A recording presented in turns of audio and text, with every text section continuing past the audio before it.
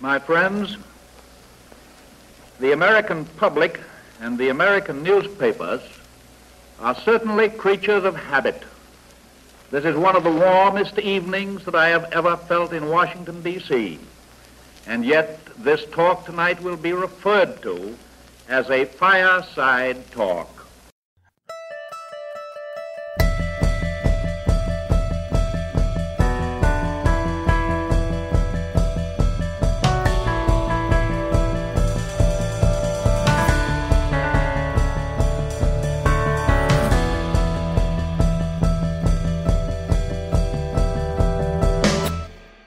Emotions were running high at the Franklin Field Stadium in Philadelphia in 1936 as the incumbent president, Franklin Roosevelt, prepared to take the stage and accept the nomination for a second term.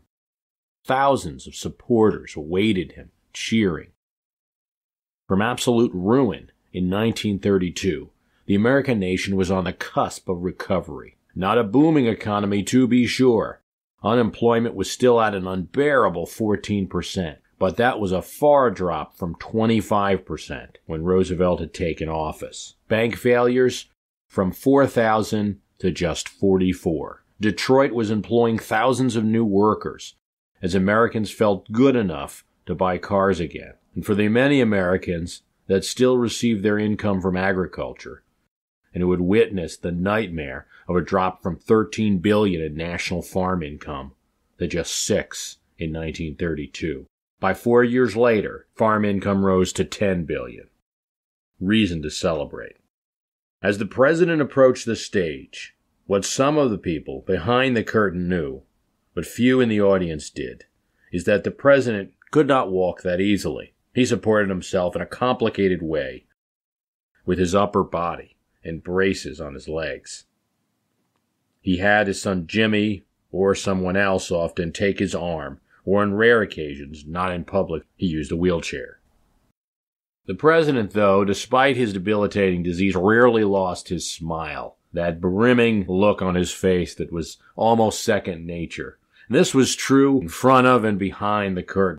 Insiders describe how positive Roosevelt always wanted to make a joke. As he maneuvered through the crowd behind the curtain, he saw someone he knew, a poet he admired named Edward Markham, and reached out to shake his hand. But he overdid it and could not catch himself. Down he went, right to the floor. But then, as people surrounded him and helped him up, he said, "Clean me up, boys," and went out and made his speech. In it, he attacked the economic royalists, businessmen, he said, who were still not supporting the New Deal. FDR referred back to a time when the nation had feared fear. Now, he said, we had conquered fear. The crowd and the nation couldn't get enough of it. It was a brilliant speech from Roosevelt the politician. Truly the man the country had elected. Visions we have now of Roosevelt, the economic doctor, or Roosevelt the Keynesian, Roosevelt the liberal icon, these don't hold up so well to complete examination. The country had hired, in the crisis of 1932, a brilliant politician. And that's what they got. And I don't mean that in a negative sense. There are times when politicians are needed, and the 30s was one of those times. FDR knew what to say and how to say it.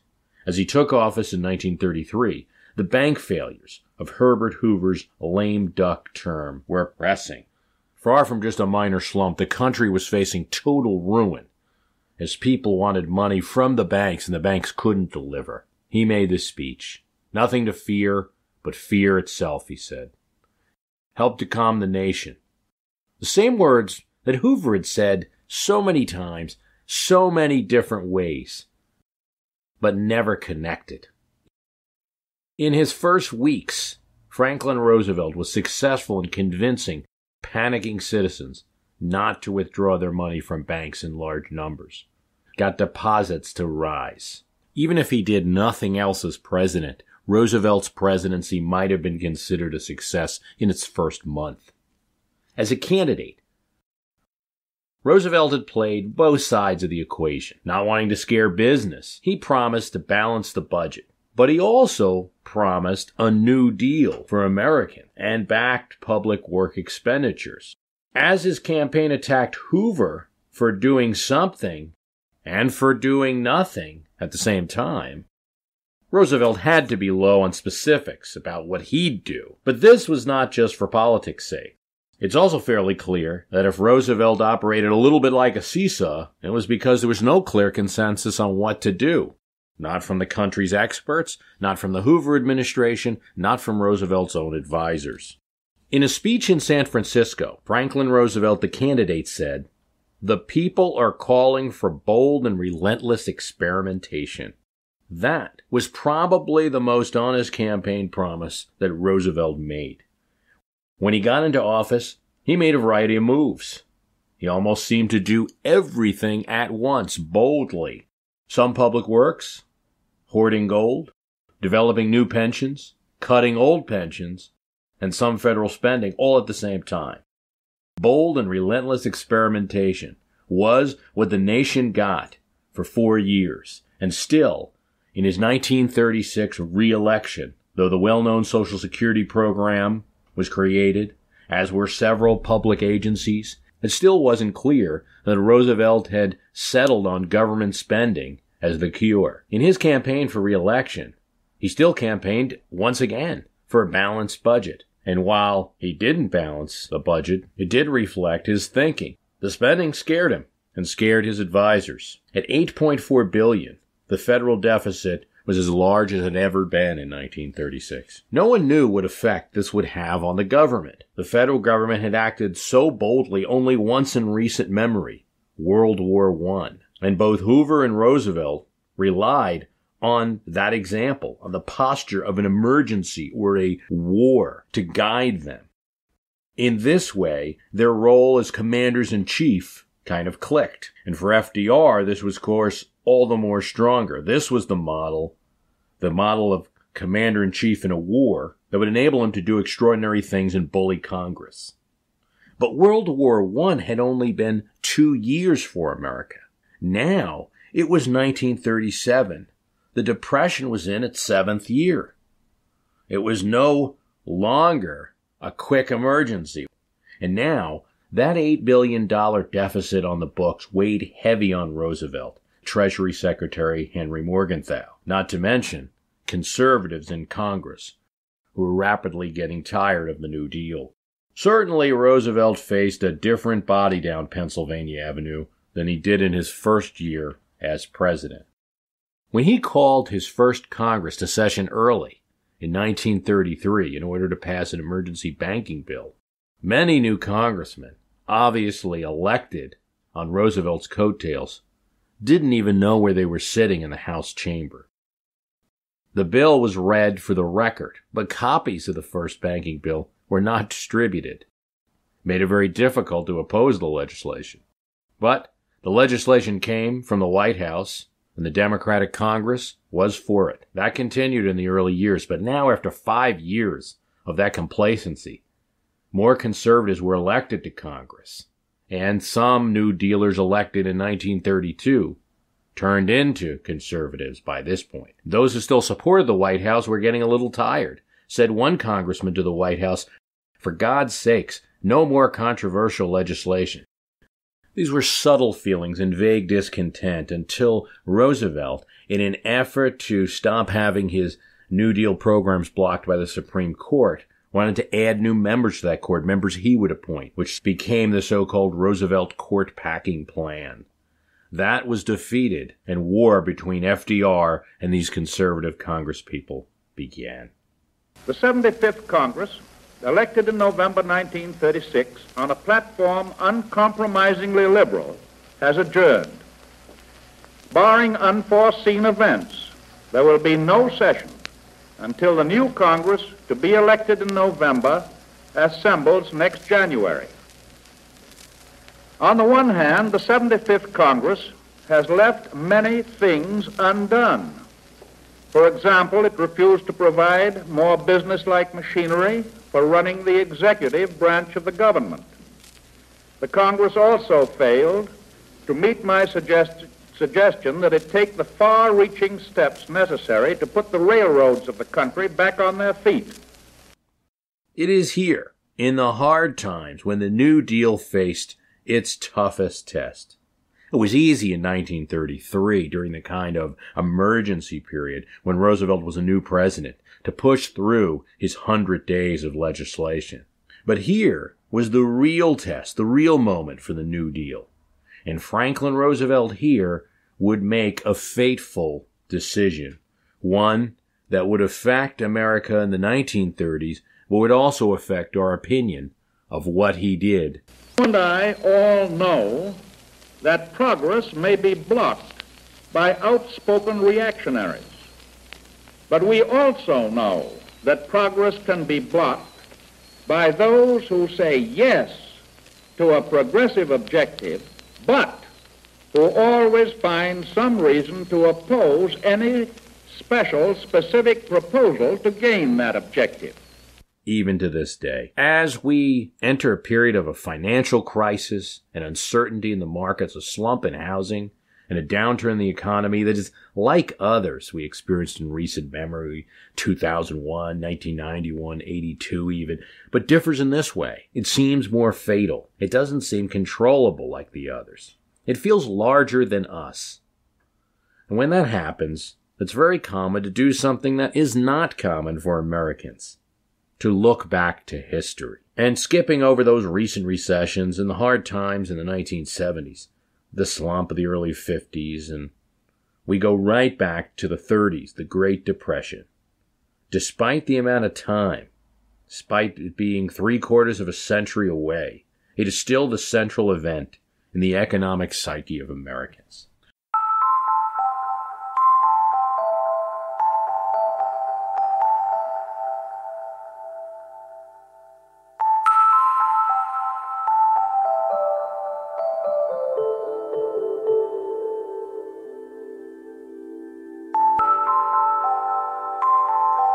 But do we know what we're doing? Do we know what we're comparing this to? Understanding the Great Depression is difficult for modern audiences, mostly because we have seen nothing like it. There were bad times, especially in the 1970s, where inflation was high, as was unemployment, and there were gas lines. There was urban flight. There certainly was a kind of depression. There were recessions.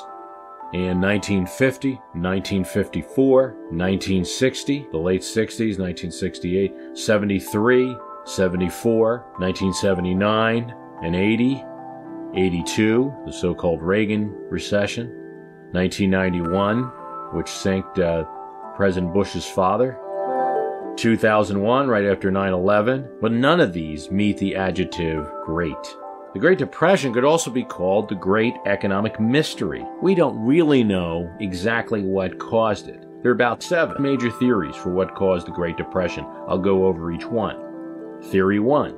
The stock market crash that occurred in 1929 drained the capital of many businesses. They could not invest, spend money, or hire people. Theory 2. A construction boom and a highway boom due to the automobile in the 1920s had rescinded. It could not continue. There could only be so many roads built and only so many people could buy an automobile. This resulted in layoffs and excess inventory that started the Great Depression. Theory 3, a form of Theory 2, but more general to that specific. It is that a boom must be followed by a bust. We had a boom in the 1920s, so it was time to pay the piper. Theory 4. The money supply had dwindled. Banks had no cash. Things dried up, and the Fed mistakenly hoarded cash, the opposite of what their job was to be. This is the economist Milton Friedman's explanation. Theory 5. Foreign banks, particularly German banks, failed, dragging American business with it. This was Herbert Hoover's explanation, at least for the duration of the Depression. Theory 6. A few layoffs and scared consumers, perhaps scared by the fall of Wall Street and bank closures, stopped spending, causing less demand and less spending. This is the Keynesian explanation, more or less. Theory 7. The 1920s brought a maldistribution of income between rich and poor. Money went so quickly from those who tend to spend it and those who tend to save it. Money went from the working poor to people who are as likely, when given extra money, to go to France in the winter, or to place an order in Oslo, as well as in Ohio, or just to save their money, something that economists call the marginal propensity to consume. So which one of these theories is right? What caused the Great Depression? Economists debate it, often with their own point of view and prescription for future remedies in mind. I wonder why we seek just one answer to the question. Perhaps one of these things caused the Great Depression, but perhaps it's just human nature to look for one reason. The old Occam's razor. The simplest explanation is usually the best, but in this case it might be more useful to use a reverse Occam's razor and say the most complex explanation is probably the correct one here. It is probable that all of these 7 theories, at least a combination of many of these theories and maybe things that haven't even been thrown out there, caused the Great Depression. This is what the economist John Kenneth Galbraith called the perfect storm theory. Proof that the reversed Occam's razor, or the perfect storm theory, may be right on track is that all of these theories are a little true, but when applied as an ultimate, as the only theory that was the cause, they kind of prove false. If the stock market caused the ruin itself, well, only 10% of families owned any stock in 1929. If it was the European banks, there was only so much of the economy that was international in any case. Construction slowdowns were enough for a recession, but it was just one industry among many. And if shrinking money were the reason, when money was unshrunk, when the Fed got some sense and made money available to banks to loan, the banks were afraid to make those loans, meaning there was something more than just the availability of money. Maldistribution of income is harder to refute, but there have been other times in history since then where the rich have once again gotten richer, and it hasn't triggered at least an immediate depression. Another hypothetical proof of the kind of perfect storm theory is that such a calamity has not befallen the U.S. since the 1930s. Of course, some of the reason could be the steps taken by the government, constant stimulation from things like Social Security checks, government employees and pensions, military spending, even in time of peace. It is very difficult, as we said, to know what the Great Depression was like. We don't have videos of the era. There were some films, and there were lots of black and white photos taken. Probably the one image you have in your head of the Depression is a black and white photo you may have seen. There were novels like The Grapes of Wrath, and we can look at newspaper clippings. We can hear interviews of people who suffered through this time. The memories are strong in the American psyche. Not only do we have Depression-era laws and agencies like the SEC, the FDIC, Social Security, Fannie Mae, the FCC, but the thoughts of the 1929 crash and depressions is tough enough to us and in the thoughts of so many. There have been so many points since 1932, right after World War II, when the country thought there would be a Great Depression, in the 70s, in the early 80s, in the 1987 Wall Street fizzle, in the 1991 recession. Always the specter of the Great Depression is raised. Throughout research into political campaigns, I see very often the comment that a certain time or other time was the worst since the Great Depression. But none of these times the specter was raised did the Great Depression actually rear its head. And perhaps we can only hope it never will. Let us begin to understand, perhaps with some numbers, of the utter desperation that occurred during the Great Depression. It hit like the blows of a hammer repeatedly through the years after the Wall Street crash, 1930, 1931, 1932. From a nation that declared it had no unemployment in the 20s, it probably wasn't true, but unemployment was extremely low, perhaps 1 million in a population of 100 million. Unemployment came. First in 1930, 4 million unemployed. Then in 1931, 8 million unemployed. By 1932, 13 million, or about 25% unemployment. The gross product of the nation, and that means everything the nation makes from not just products, autos or steel, but also services. Imagine that being cut from $104 billion in 1929, about $80 billion in 1930, $75 billion in 1931, to $69 billion in 1932. Almost in half. Desperation, welfare rolls overflowing, foreclosures near 1 million, steel production from 40 million tons to 13 million, auto sales from 1.5 billion to 608 million. Retail sales, 8.9 billion to 4.2 billion. Corporate profits, 3.3 billion in 1930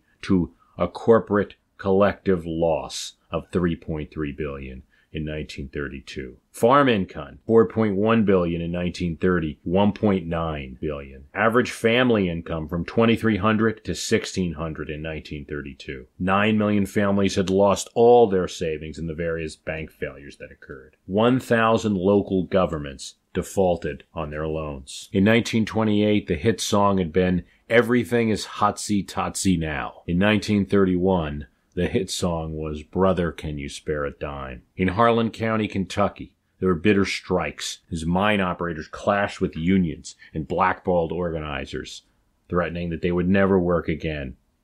In some farm counties, farmers got together and terrorized judges and auctioneers who were going to take property from farmers who couldn't pay their mortgages. We seem to be on the brink of revolution in many ways. Although President Herbert Hoover said no one is actually starving, studies in 8 cities found that he was wrong. Children were indeed starving. True, a child may not be actually dying of starvation as a root cause, although some of that occurred. But malnutrition was rampant. City dumps were raided for any kind of scraps of food. Farm laborers roamed the land for any kind of work that they could do. White-collar workers went for work in blue-collar occupations. President Hoover continually reassured the nation that the economy was fine and was going to get back on track. That people in the Depression had less hope was reflected by the fact that marriages went down from 10 per thousand in 1929 to 7.87 in 1932. Many marriages, an estimated 1.5 million, were postponed. Not surprisingly, childbirths were also down. 2.2 to 1 every 1,000 to 18.4 per 1,000. Even the federal government suffered. President Hoover's prized budget surplus went from $734 million in 1929 to $2.7 billion in deficit as tax revenues dropped. This was desperation. States and localities devoted large parts of their budgets to relief. Charities went broke. 400 charities in New York City went under. These are for the most part cold, hard numbers and abstractions. Perhaps hearing some voices from the Depression era might help to make the point, help us understand. An Oregon newspaper asked its readers for memories of the Depression and got a bunch of letters. "Things were rough for everybody," said Marcel Holmes of Multnomah. "I remember my dad walking to Portland," this is several miles away, "with a jelly sandwich to look for work. Us kids went to school with cardboard in our shoes. There were parents deserting their children." Fred Nelson of Stabtone said, "We would pick up bags of flour out of the river, bags that would fall off ships being loaded. The outer part, of course, was soggy. That part you couldn't use, but the inner part was good for baking." Helen Burnell said, "Make do wasn't to save a little money. It was a matter of survival. I cooked and canned, cleaned and sewed, turned collars and hems up and down, relined coats and patched up sheets." So much that as an old person, Helen still stuck to her habits, saved little scraps of soap, and used and reused foil. Another reader talked about how her father owned an apple farm and lived well, but apple markets dried up in 1931, and it was not worth transporting that year's crops to the markets. And that year the apples rotted in the orchard. But at least they, and this was a slight benefit to those who lived on farms, rather than industrial workers did not have, they could at least eat the apple crop, and did, until debts to the farm had to be paid when her father lost the orchard.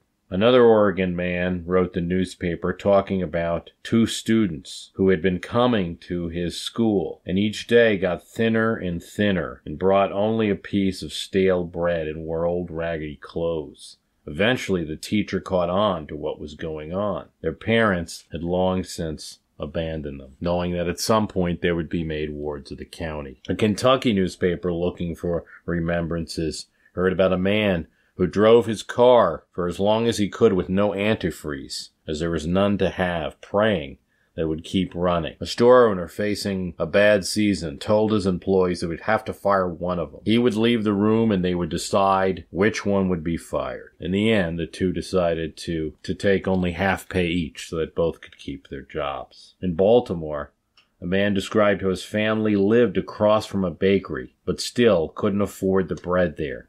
The best that they could do is to line up at another line to get week-old bread and bring it home and warm it up. A Chicago woman talked about how her mom took in boarders at the family's tiny apartment to make ends meet, while at their window they saw jobless workers facing hunger, lining up to get an apple. A man who had a white-collar job talked of the day his wife cried, the first day when he left the house in overalls. A Brooklyn man talked about getting sent by his mom to get fuel, old wood boxes, or cardboard. His mother would send him other occasions with 5 cents to buy carrot tops from the vegetable store, and then to go to the meat store and ask for a bone for his dog.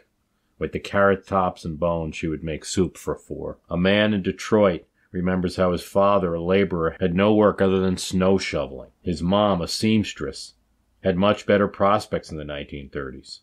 Without her getting work in the Depression, the family would have starved. As it was, things were scarce. This was not an isolated example. Eleanor Roosevelt had said during the Depression, "It's up to the women." And sociologists Robin and Helen Lloyd saw this change. As men were thrown about, a massive shift in their usual routines of work. Women, if anything, became more structured during the 1930s, to house, to family. They had to be. A woman in Williamsburg, Virginia, described how her grandfather reached the point that he had resorted to stealing food. He hid near a farm at nightfall, waiting to steal a chicken. But he was scared off by another man who, as it turned out, also came to steal the chicken.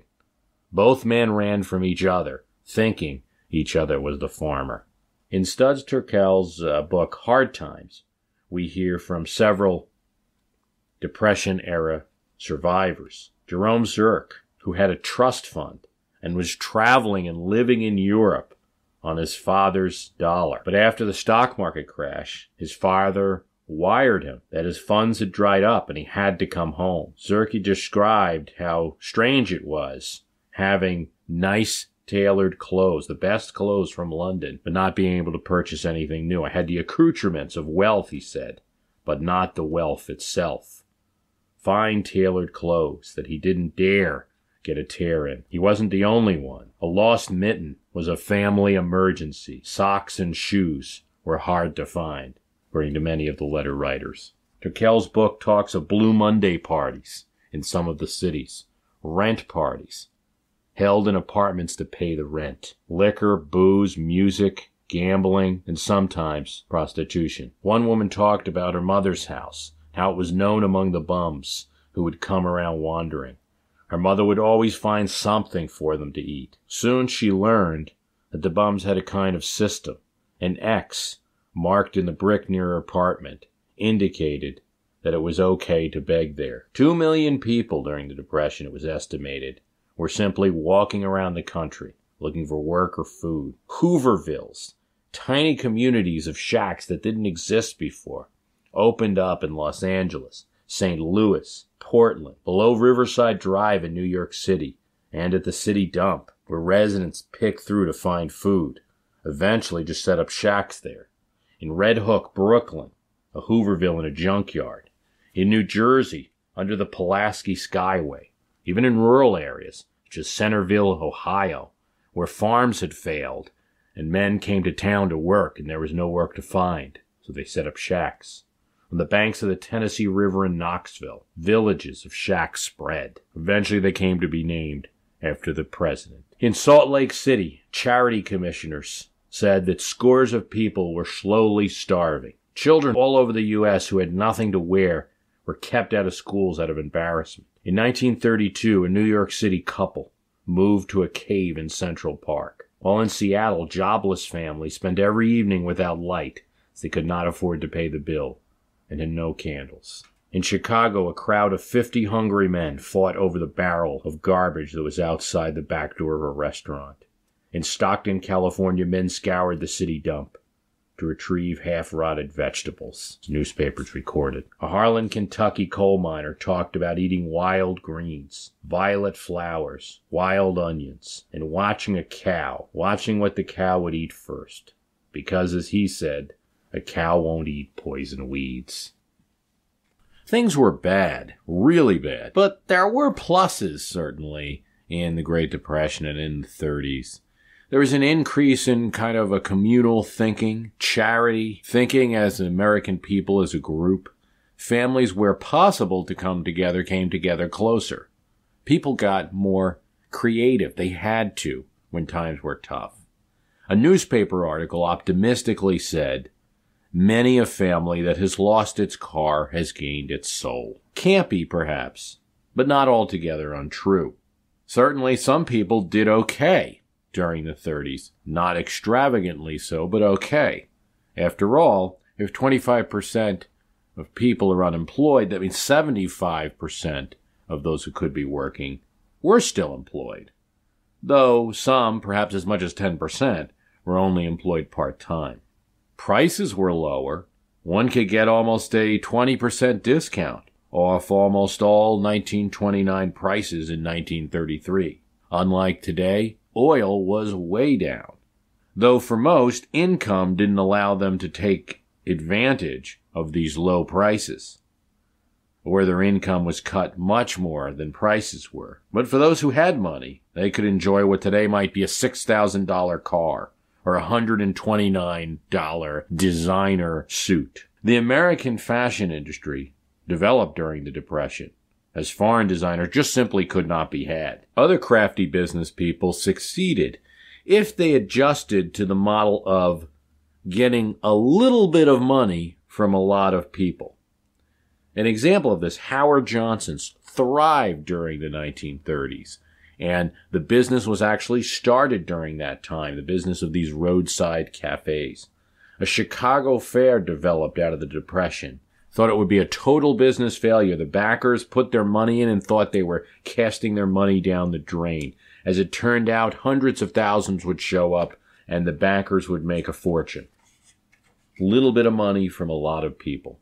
Some of the people interviewed in Studs Terkel's interviews reported that they had a little more time, a little more free time in the Depression. A boom is not all entirely a good time. Booms can be frantic. People are working harder. It's stressful in different ways.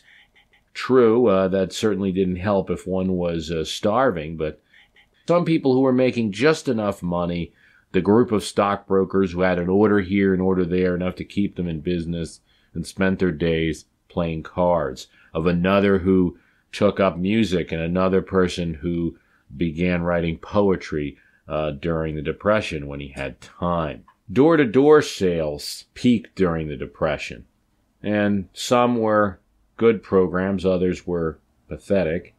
More than a few people, though, survived the Depression this way. Multiple income streams, although it wasn't said that way, were a matter of survival in the Depression. It wasn't just enough to have one job. If you could have one job and then do some odd jobs on the side, that became important. Unions got stronger in the 1930s. Organized bargaining was enhanced, and the National Labor Relations Board helped unions deal with employer tactics. In the past, unions could just be thrown out. Members of unions could be blacklisted. The National Labor Relations Board helped with that. Entertainment flourished during the 1930s, especially movies, which were cheaper for people than the theater, of course. Arts in general through the 1930s flourished, especially under the WPA writers and actors programs. Like the Middle Ages in Europe, perhaps we devalue the 1930s and see it as a dark time. It was not just about that black and white photograph that we might have in the head or the story of the Joad family driving their vehicle through a dusty trail. Sure, it was those things, and people really did suffer. But it was more complex, and acknowledging that it wasn't the same experience for everyone, and that there were some good times among the Great Depression. We can't deny that it was a tough time for most. The politics of the Depression are not hard to describe. The complete repudiation of the party in power and the complete redemption of the opposite party, though it would take some time. With the stock market crash of 1929, there was no national election to be had that year. Herbert Hoover, the Commerce Secretary under Calvin Coolidge, a man associated with the successful times in the 1920s, was in office. He was beloved as a mining engineer, a millionaire before he was 30. He was successful. He's almost seen as a kind of Bill Gates at the turn of the century. He had run relief programs for Belgium after World War II. The thankful Germans named a street Hooverstrassen after him, as he also ran post-war relief programs. There was almost nothing that he couldn't handle. Both parties wanted him to join them in 1920.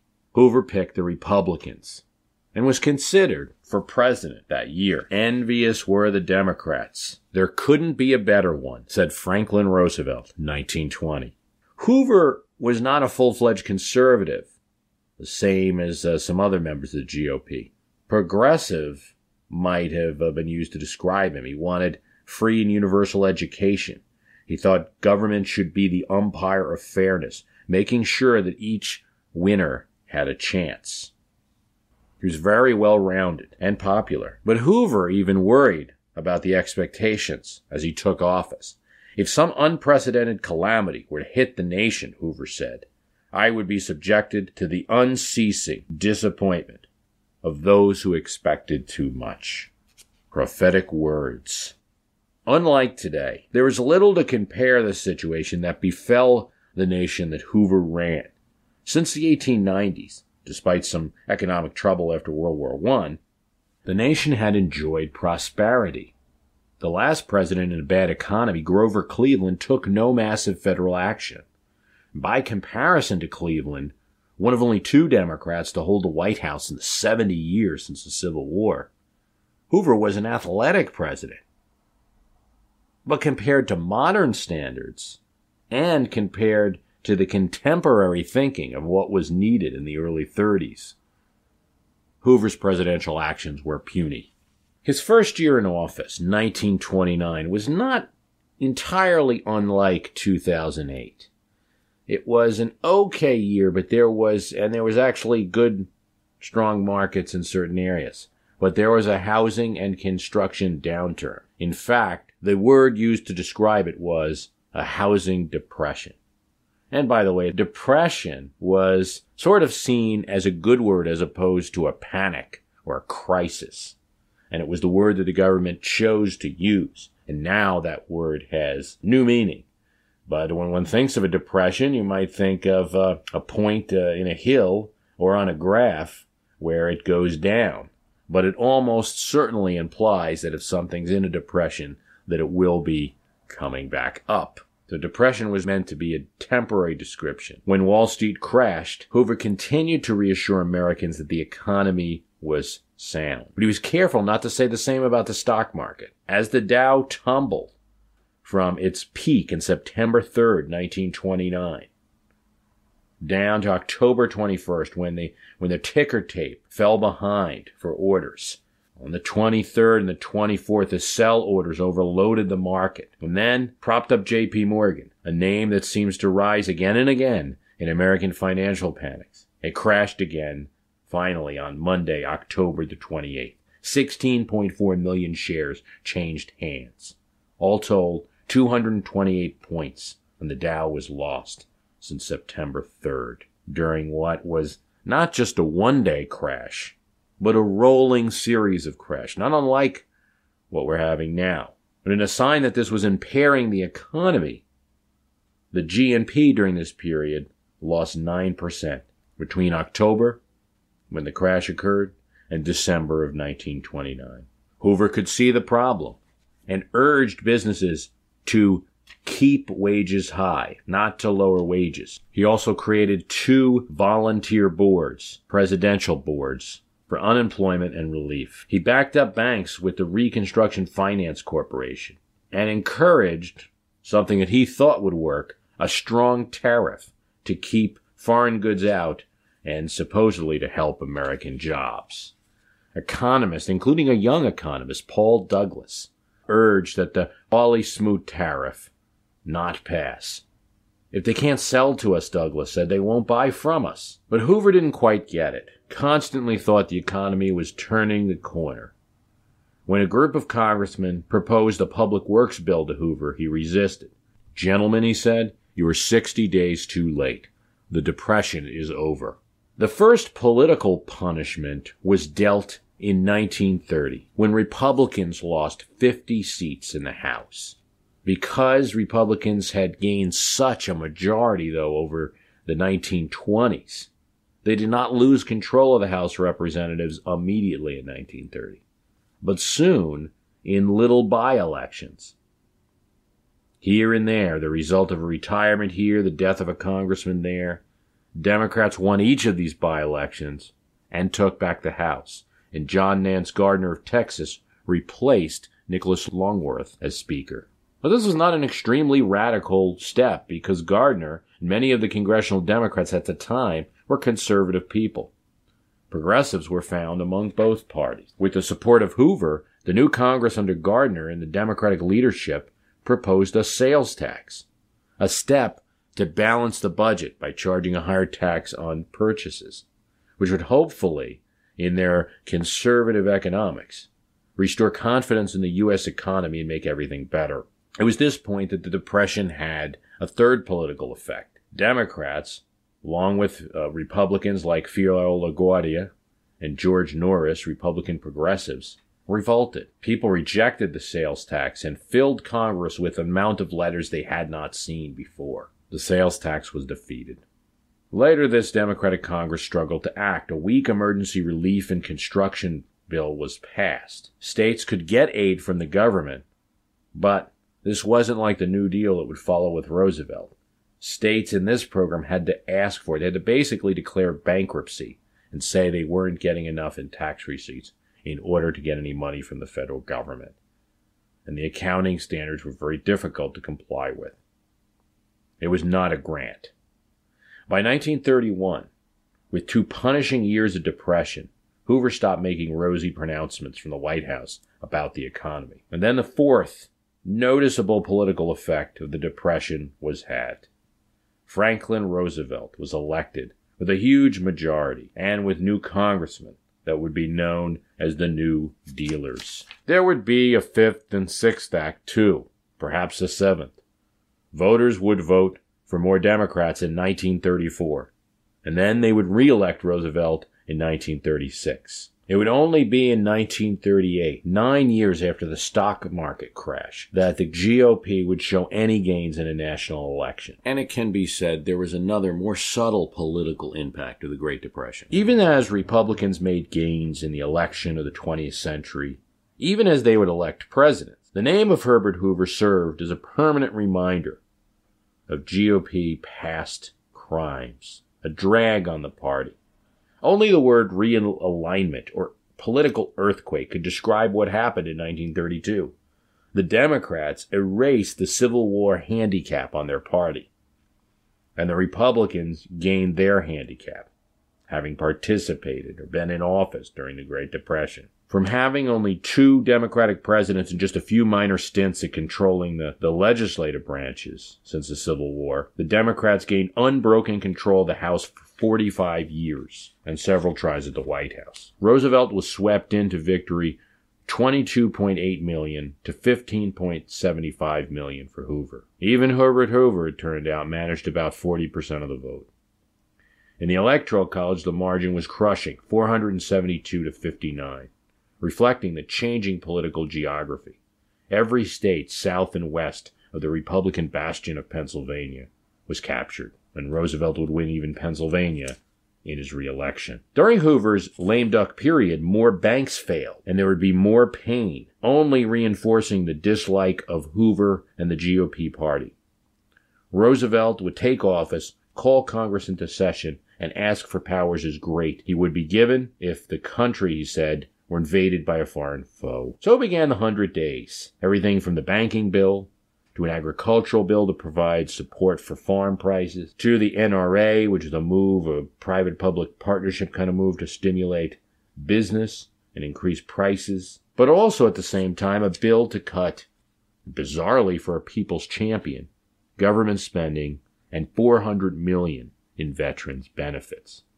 Something that some of Roosevelt's more conservative advisors counseled. He also took us off the gold standard and had the government try to hoard gold. If gold was controlled, he thought, prices for food or other commodities would rise, as people wouldn't be putting their money into gold. It didn't quite work that way. The 100 Days is remembered, like so much of history, as a blur. But it was not all of this or the other thing. The 100 Days was a mix. Only Franklin Roosevelt knew what he would do, and congressmen in the first few years gave him a blank check that would be seen only in the early years of the Civil War, during the 1920s, with Wilson's first term, and, one might say, with George W. Bush's early term. Such control over the Congress had not been seen. Mixed with these zigzagging steps, there was some relief, about $500 million, and a Civilian Works Administration, CWA, to provide some temporary work for people so they are not just simply on relief. $950 million, most of that from the federal government, was provided for these projects. It's been said that Franklin Roosevelt understood people because of his handicap, that he had compassion for the average man, for people who were in trouble.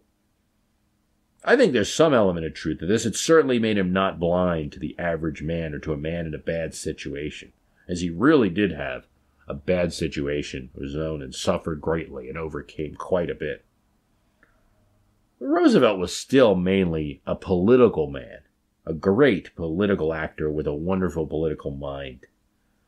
And he leaned towards the conservative and timid approaches. But of all the approaches he took, the CWA created 4 million jobs, put hundreds of millions in the economy, and reduced unemployment. Roosevelt would introduce other timid steps, especially in 1935 and 1936, after he received a larger majority in the congressional elections of 1934.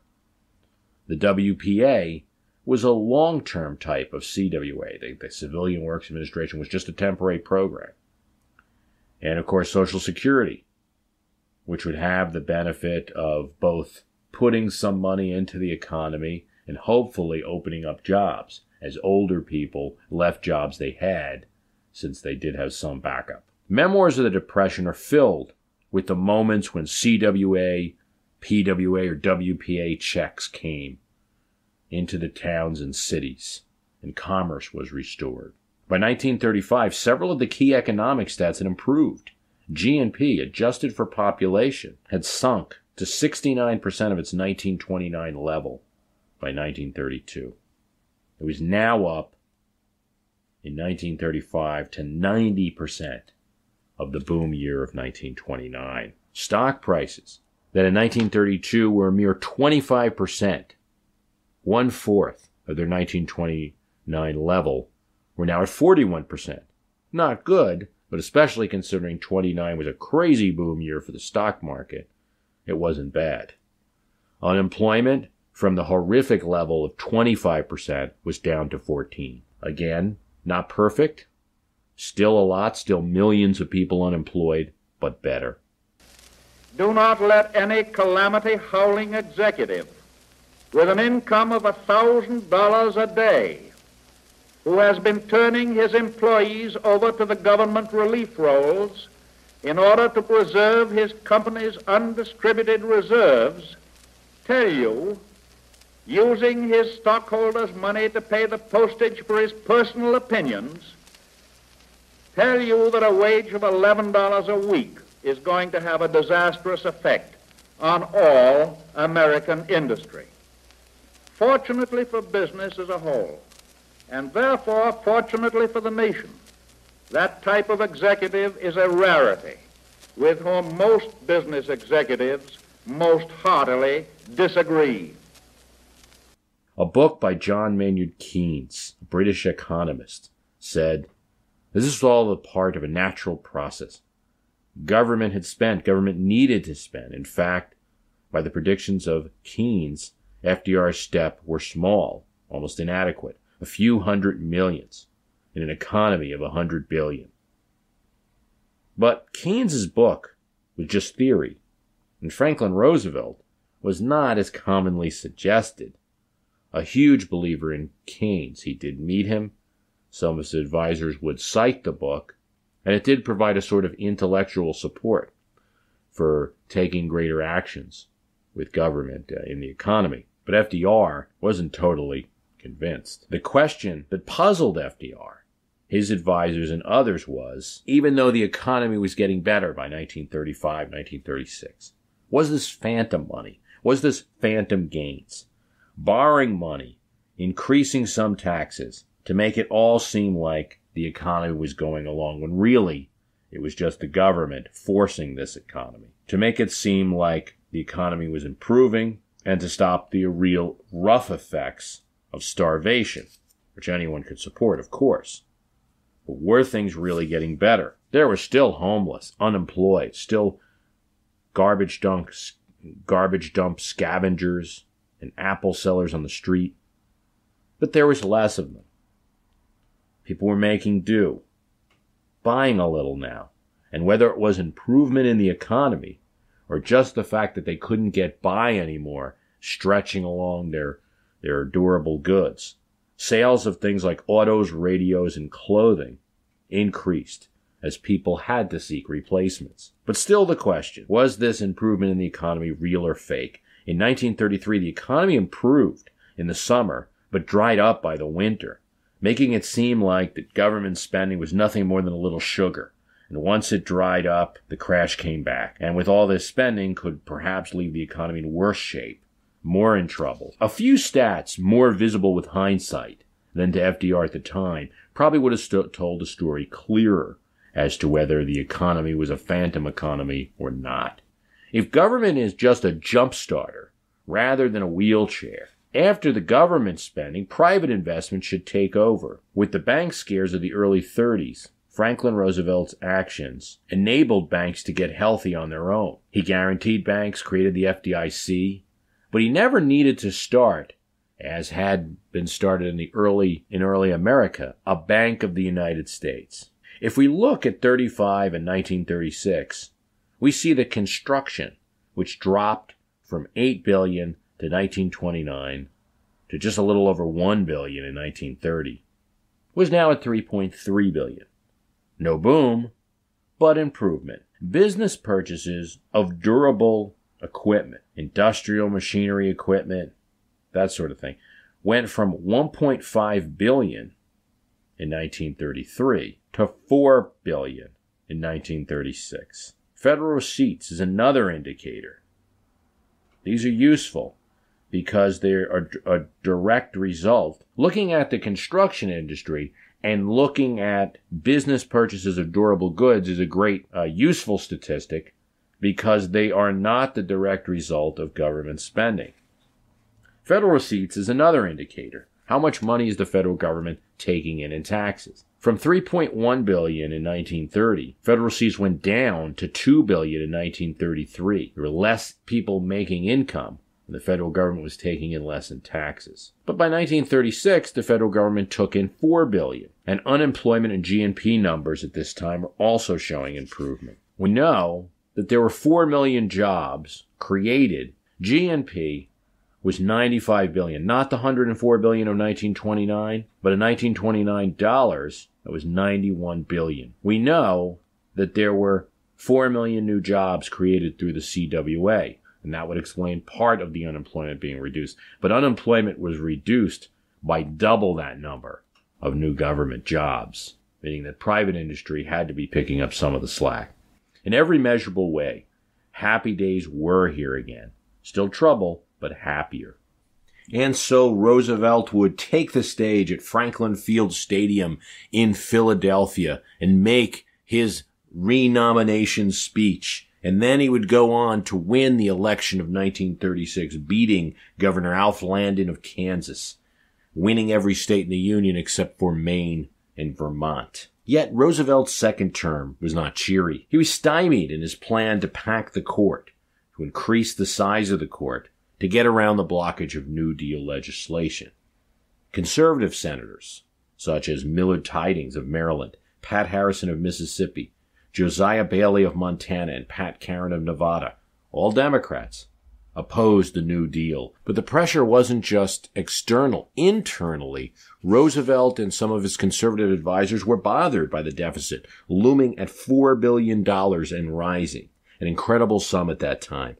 His conservative advisors, Bernard Baruch and Henry Morgenthau, advised for retrenchment in federal spending. With hindsight, we can see that while Roosevelt certainly needed to be worried about the deficit spending in 1936 was actually less of a percentage than it had been under Herbert Hoover in 1932. It was 59% in 1932. That means 59% of what the government was spending was borrowed money. And in 1936, even though Roosevelt had increased the size of the government and the scope of what it did, increased relief programs and created public work programs, the federal government was spending just 52% from the deficit, 52% borrowed spending. By 1939, he actually got it down to 42%. This was because tax revenues were increasing. During Herbert Hoover's time, less tax revenue was coming in because the depression was so severe. Deficit spending is not always the hobgoblin that it appears. But that's us with hindsight. And at the time, the deficit scared Roosevelt. And he complied with his conservative advisors and cut back. In 1937, New Deal programs would be cut. No new initiatives would be launched. A cut of $2 billion in federal spending was made between 1937 and 1938. To make it all worse, this was a time when we were collecting more in taxes for Social Security programs. But Roosevelt was insistent. The patient, Roosevelt said, referring to the country, needed to throw away the crutches. Spending was slashed, and those with government loans on their houses, many of them got foreclosed. Relief was cut. WPA programs was cut. By virtue of doing this, Roosevelt cut deficit spending to just 17% of all federal spending. This was the zig to Roosevelt's New Deal zag.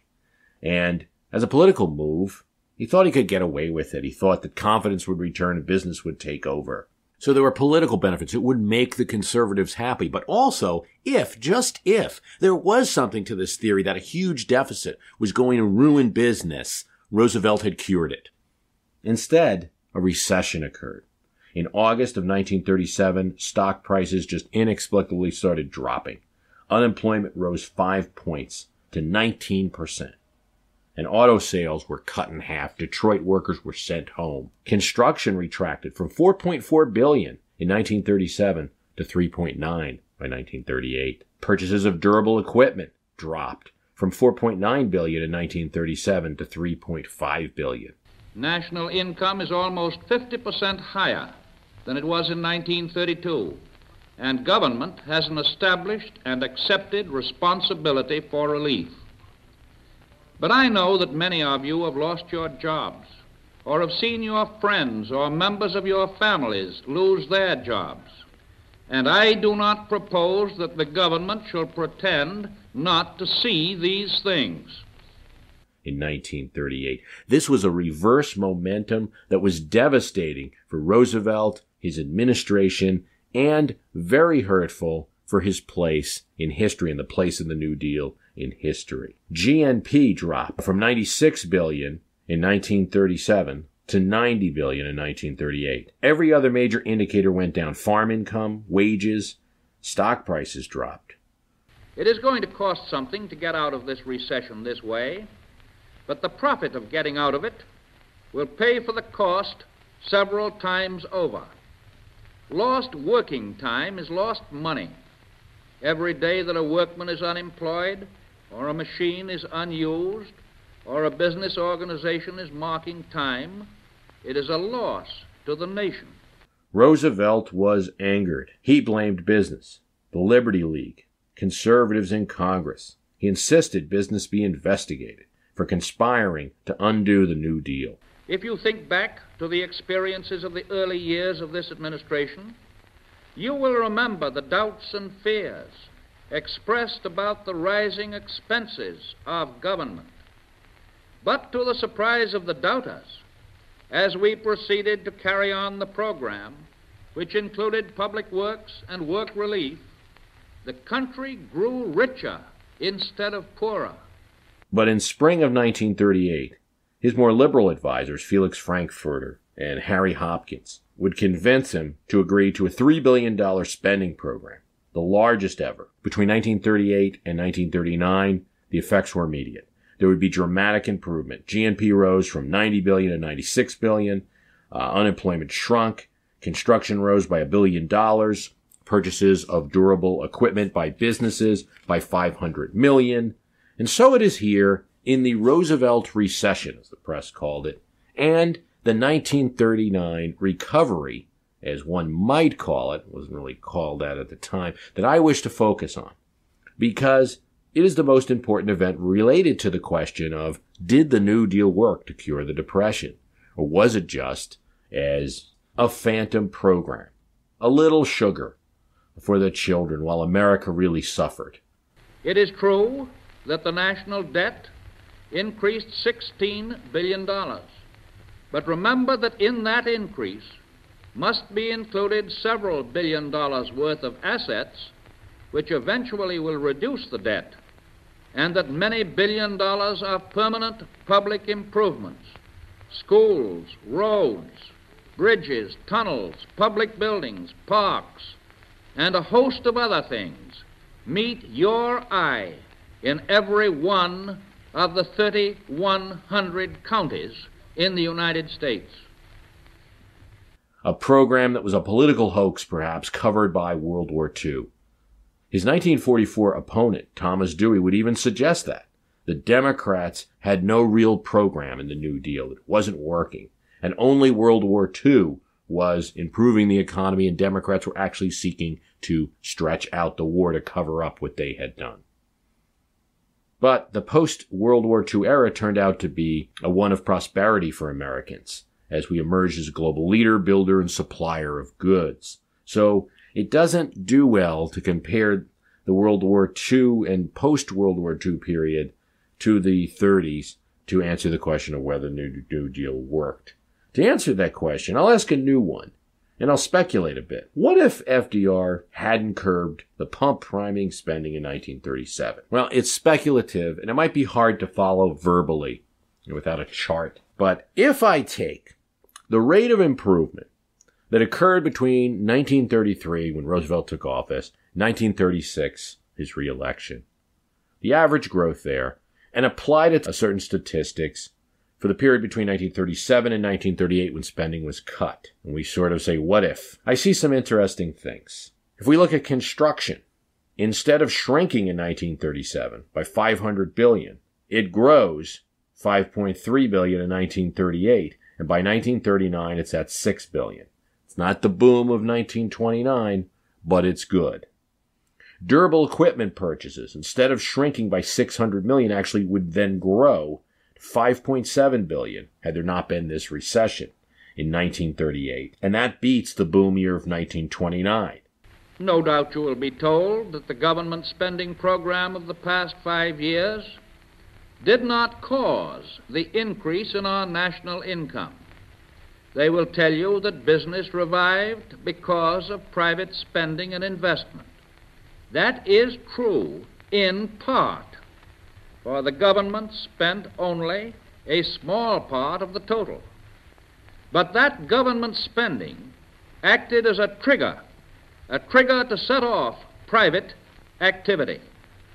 Unemployment, stock prices, all of these would recover dramatically. For stock prices, they would have risen to 60% of their value by 1938. The opinion of most economists looking at the situation is that the Roosevelt recession would not have occurred. And in my analysis, had that recession not occurred by 1939, before the U.S. had entered World War II, America would have experienced full recovery.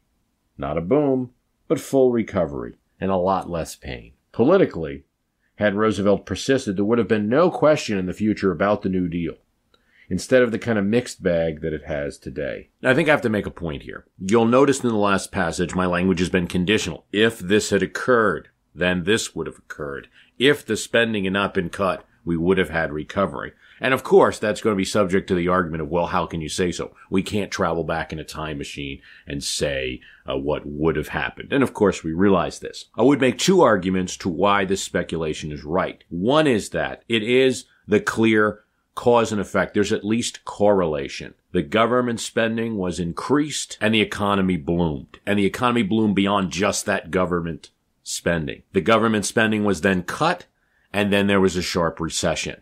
It's at least the correlation. Secondly, I think the cut was large. We went from 52% to 17% of deficit spending. If perhaps there had been a more moderate cut, maybe we wouldn't have seen this effect so profoundly. A lesson was learned from the New Deal experiments in this respect. While not everyone listens to Keynes at his word, someone like Keynes wanted more than just the $3 billion that Roosevelt spent in an economy of $100 billion. The government cannot sit still. It has to be a very active partner when times are bad. But it has become one of the clear lessons of the Great Depression and the New Deal. Immediately, when a large crisis occurs, eyes, even business eyes, even Republican eyes, look to the government. The few voices that cry socialism, in my view, the New Deal, if there was an equivalent program to it done in 2009, would be the no big deal. A program to create jobs for 10 million people is totally in the realm of possibility. It might not be being done today, but in the future if the downturn persists. And that would be about the equivalent of what was done by Roosevelt. We already have unemployment checks entering the economy and Social Security checks, something that only appeared in the later 30s and in far less numbers. And unemployment has been fairly easily extended each time Congress is asked to do it during a recession. None of us know the example of the Great Depression really except in black and white photos. What we have to ask ourselves is, will this downturn be Great Depression bad? That is an open question. But we do know this, it's a very high bar.